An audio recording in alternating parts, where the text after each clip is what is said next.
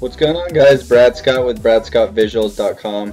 Today I want to show you how to put together your time lapse that you shot with a DSLR camera.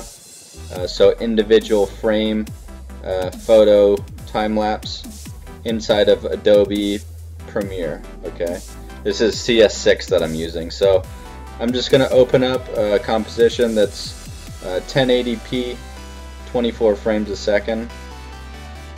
I'm just going to name it time-lapse. Click OK. And I've already gone through, basically just opened up. I select all of my frames. I shoot in RAW.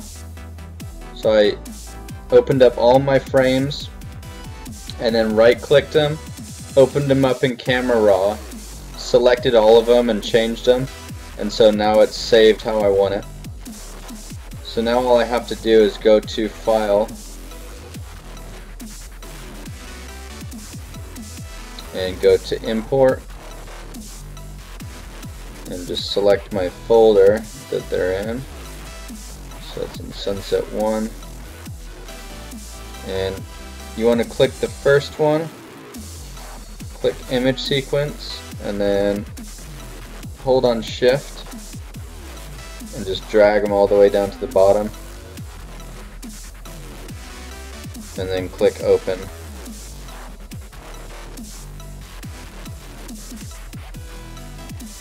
So then you've got your JPEG sequence right here. You can just drag it onto your timeline and just click Keep Existing Settings, because you want it to be 1080 by 24 frames a second. And then the still image is larger than the actual 1080p, so what we need to do is just click on it, go to, I think it's frozen a sec.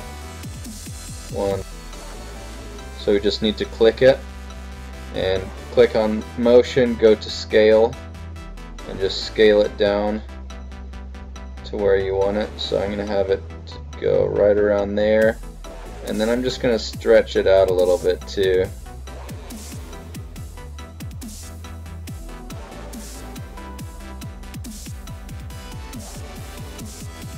Let's go right there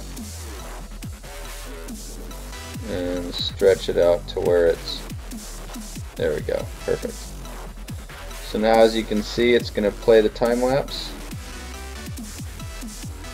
It's a little slow right now because we're recording, but I'll show you the final product. All you have to do is just go to File,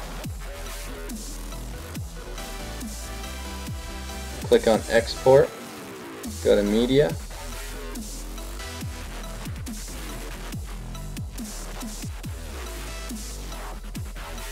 and then the settings I like to use are H.264,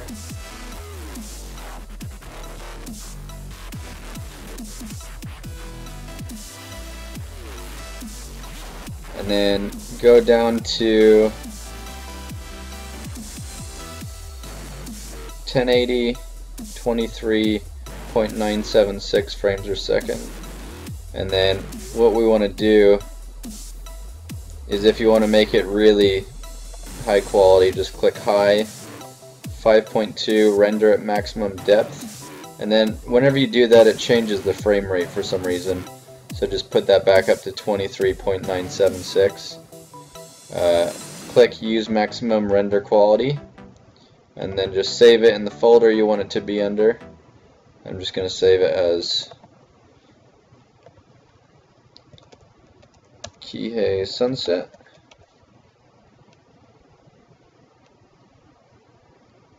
Click Save, and then export, and it's going to export it out for you and save it to that folder. Hope you liked that video, guys. Please remember to comment with any questions, subscribe to my channel, and just let me know what other kind of tutorials you guys would like to see.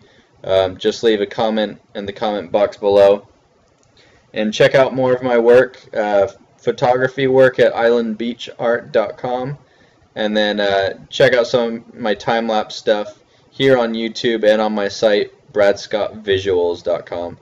Thanks, guys. We'll see you next time.